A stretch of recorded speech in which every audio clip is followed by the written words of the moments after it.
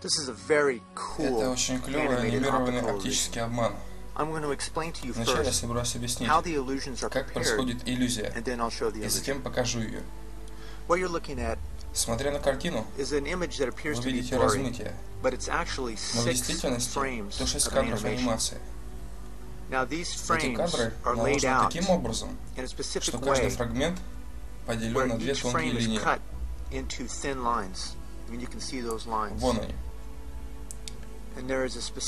И между ними особое расстояние. А вот это наложение как раз с такими же расстояниями, как между теми линиями.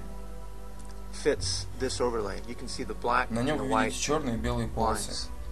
И они прекрасно совпадают с теми линиями, что на этих рисунках. Так что, когда вы накладываете ее сверху, в действительности вы получаете одно изображение. Но если вы ее сдвинете,